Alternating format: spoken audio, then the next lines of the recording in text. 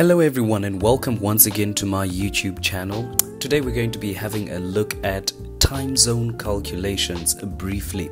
So we're going to be looking at some of the steps that we need to remember when dealing with time zone calculations. We're going to start with your basic calculations, then we're going to move to calculations with DST. Now, the first step you need to remember is to determine or identify the countries that you are working with.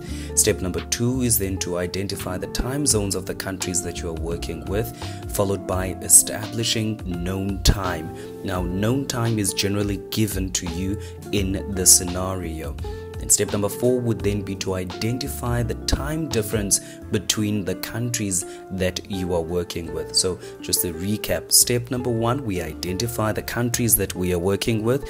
Step number 2 is where we identify the time zones of the countries that we are working with. Step number 3, you establish your known time. Step number 4, you determine the time difference between the two countries that you are working with, followed by determining the direction of travel. Now, this is going to help us to know whether we are losing time or gaining time. In other words, are we going to be subtracting or are we going to be adding? And then step number 6 is where you then subtract or add the time difference from the known time, and then you get your answer. Now, with DST, the steps basically stay the same throughout. There's just 1 or 2 changes that we get to see. So step number 1, we still identify the countries that we are working with, followed by their time zones. In other words, we identify the time zones of the countries that we are working with. But then step number 3 changes when we are dealing with DST. I always tell my learners that once you have identified the country and you've written down their time zones, then next to the time zones of the countries, if one of the two countries practices DST, then in brackets you just write plus 1 hour DST. Now, I know that some people prefer adding DST right at the end of the calculation. I prefer doing it right in the beginning. So you identify the countries you are working with, you identify the time zones, and then you identify which of the two countries is practicing DST. And then you just put that in brackets there. Then you establish known time. Again, this is given or generally given in the scenario, so you just have to read and check. Step number 4 is where we determine the time difference between the two countries, and then we determine that the direction of travel, whether we are subtracting or adding the time difference. So the last step again is where we get to subtract or add the time difference and then get our answer. I say I've made an error there. I have 2 number 4s. So with DST we have 6 steps. So the very last step is where we subtract or add our time difference. Okay, now if we look at the very last category when dealing with time zones, you'll see that it is calculations with DST and flying time. Basically things stay the same. Again, there's just 1 or 2 things that change here. We're still going to identify or determine the countries that we're working with. We're going to identify their time zones. We're going to add DST.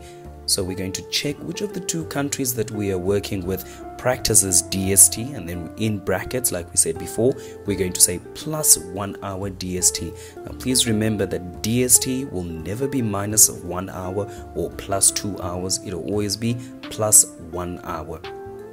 Once we've done that, we establish known time by just reading through the scenario and checking if known time is given to us.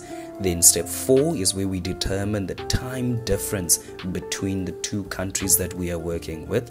We proceed to check the direction of travel. So once we read the scenario, we are able to determine the direction of travel. Now step 5 is where things get interesting. If we are determining the arrival time, in other words, we don't know what the arrival time is, we've been given the departure time. So if we are determining the arrival time, then we're going to add our flying time in order to get our answer. But if we are trying to determine the departure time, in other words, what time did this person leave? Say for instance, they've given us the arrival time, but we don't know what time they left. So then in that particular situation, we are going to subtract the flying time in order to determine what the answer is going to be. If we look at this example, this was taken from the 2022 Tourism June exam, and we're going to leave question 2.2.1 in all of these, and we're just going to focus here on question 2.2. Now they tell us that the return flight lands at 1700 hours on the 15th of November 2021. So they've given us the known time, that is then our known time. So they say calculate the time and date that she departs South Africa. Now we're going to follow the steps that we were talking about. So we're going to identify the countries that we are working with. So we've got Madrid and we've got South Africa. Where did we get that? If we look over here, you've got Madrid and you've got Cape Town, South Africa.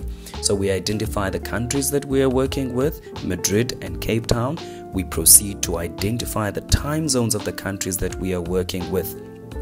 In this case, Madrid is +1 and South Africa is +2. You will never be expected to know these off by heart. You will always be given a time zone map where you are able to identify these. As we said before, our known time is 1700 hours. Please be careful how you write your time when dealing with time zones. There's only one acceptable way, and it is this way, the 24-hour clock system. Now, once we have done all of these, if we determine our time difference, it is 1 hour. Therefore, we're going to take the 1700 hours and we're going to add that 1 hour. So that in South Africa, it is 1800 hours when it is 1700 hours in Madrid. So after we have done that, we determine our direction of travel, and in this particular case, if you read the scenario and the question paper and all of that, the question in particular, then we determine that our direction of travel is west. In other words, we're going to be subtracting or minusing. So in order to determine then our departure time, we're going to take the 1800 hours, which is the known time in South Africa, and then we're going to subtract the 11 hours. Now, why are we subtracting? Because we are trying to determine the departure time. If we were trying to determine the arrival time, then we would add the flying time. So then in this particular case, we say 1800 hours minus the 11 hours flying time, and that takes us to, or rather gives us an answer of 0700 hours on the 15th of November 2021. And that's it. I hope this was helpful. Please do let me know in the comment section. Remember to just follow the steps and you will be good. Please remember to like, comment, subscribe and share. All the best.